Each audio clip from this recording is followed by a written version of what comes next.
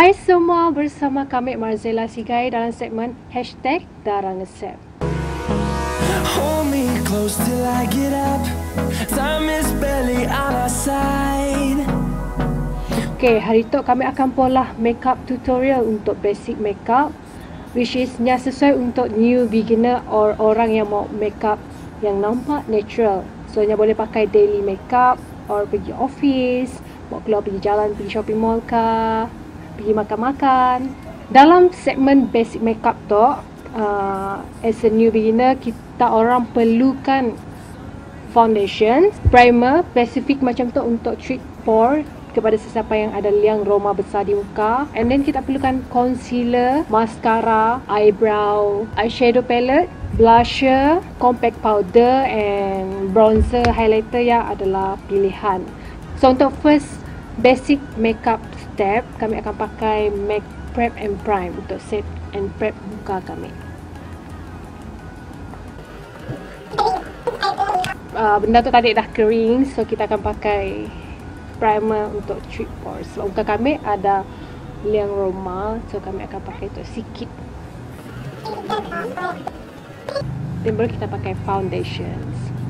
So foundation tu biasanya kita akan pilih tone yang sama dengan kulit kita, ataupun kita pilihnya one shade lighter sebab bilanya dah lama-lama nya akan oxidize and nya akan pola muka kita nampak gelap.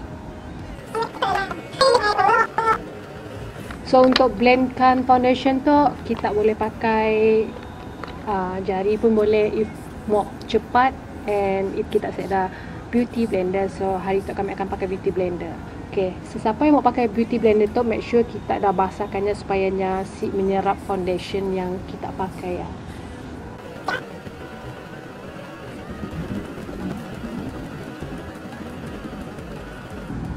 So after pakai foundation, kita akan pakai concealer. So concealer tu from Tarte, dalam coatnya adalah coat light natural.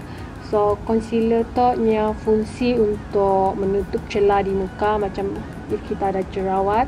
Concealer Tarte tu kami hanya pakai sikit je di muka sebabnya agak teksturnya agak pekat. So nya pakai sikit punya dah nampak efek ya.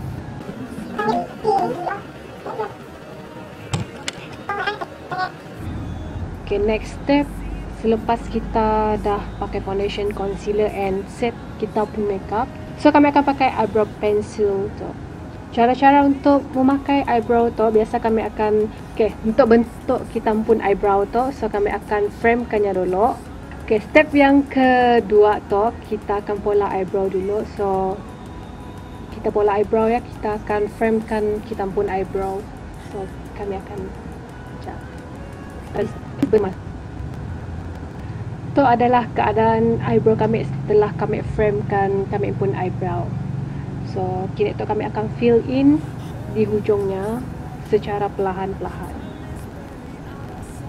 Selepas kami pakai eyebrow pencil ya, kami akan pakai eyebrow powder tu. So fungsinya tu untuk menaturalkan lagi kita pun eyebrow ya. So kami akan pilih shade yang paling gelap tu. So kami akan pilih shade yang paling gelap tu untuk fill in dekat di hujungnya tu. And then kami akan pilih shade yang light tu untuk fill in di bahagian depan. So nya akan nampak gradation color ya. So nya semua pekat and nya akan pola eyebrow kita lebih natural. So kening pun dah siap. So kita akan move on to pemakaian eyeshadow. Kami akan menggunakan eyeshadow palette from Wet n Wild dalam coat Rose in the Air. Dan untuk sapu dekat kita pun crease tu, kami akan pilih warna orange. Orange ada sikit-sikit coklat, orange chocolate. So kita akan teruskan blend eyeshadow tu, so supaya colornya nampak setumpuk-setumpuk. Bahagian eyeshadow pun dah siap, so kita akan move on untuk pakai eyeliner. So eyeliner tu kami akan pakainya secara nipis saja sebab kita mahukan look yang natural, and mungkin ada certain yang si tak macam ni mau pola or pakai eyeliner tu. So eyeliner tu kami akan mulakan dari bahagian hujung luar dulu before kita mulakannya dari dalam. So senang cara pakainya macam ni. But then it depends if certain people individuality. Pemakaian eyeliner tu kami akan pakainya macam yang akan ikut ukuran kening hujung kening kita tu, and yang selari dengan kita pun eyeliner tu. So after eyeliner siap, kami akan memakai mascara tu. So mascara tu kami pakai daripada Silky Girl, which is a lash creams waterproof mascara. So bahagian mata pun dah siap, so kita akan beralih kepada bahagian muka lagi, which is kita akan pola contouring and pakai blusher. Kita akan pakai contouring tu dari di tulang pipi kita. Macam ni kita mau tahu sini mau pola contouring ya. Biasanya kita akan polanya di atas telinga situ. Dia akan dipakai di bahagian atas tu. Okay, fungsi contouring tu yang mau pola muka kita supaya nampak lebih kurus and untuk menyelahkan bahagian-bahagian di muka kita.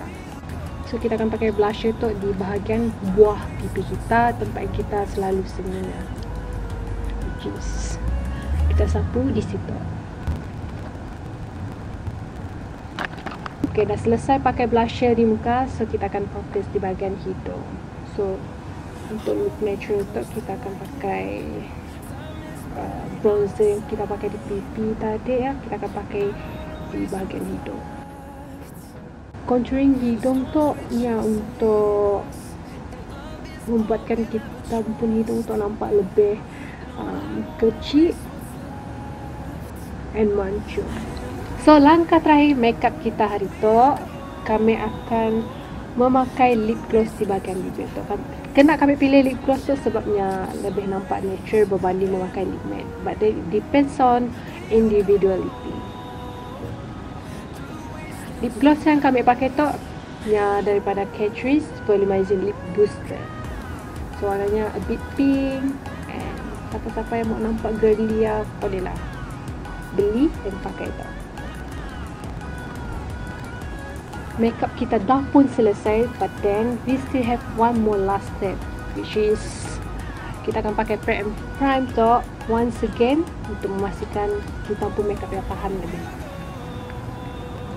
So tu adalah hasil daripada makeup tutorial untuk beginner or basic makeup. So kami harap kita orang suka and kita pun belajar sama-sama. So jangan lupa untuk share this video makeup, and jangan lupa untuk hashtag DARA NGESEP. Let's cantik with DARA NGESEP. Through the wastelands, through the highways, till my shadow turns to sun rays, and on we'll go.